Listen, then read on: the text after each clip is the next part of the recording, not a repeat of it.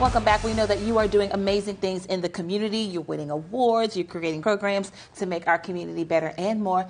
And that's why we want to give you a shout out. So here's a look at today's local shout outs. First up, a local bookstore that amplifies minority authors is opening its first brick and mortar location. We've talked about this a couple of times.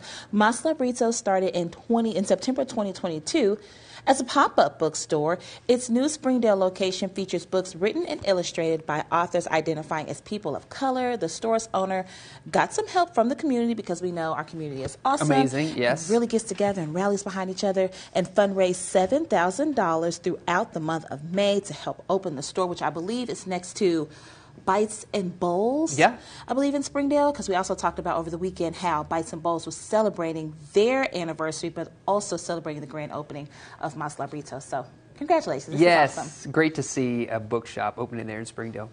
The Scott Family Amazeum had a big birthday party celebrating 8 years. The museum hosted clay-themed activities for everyone to enjoy at their birthday party, including sensory bins and pottery wheel throwing. The Popular Children's Museum said that their 8 years are a testament to the support of the Northwest Arkansas community. We love all the work that the Amazeum does in our community. So way to go. Congratulations. Yes, Here's to many more. That's awesome. Yeah.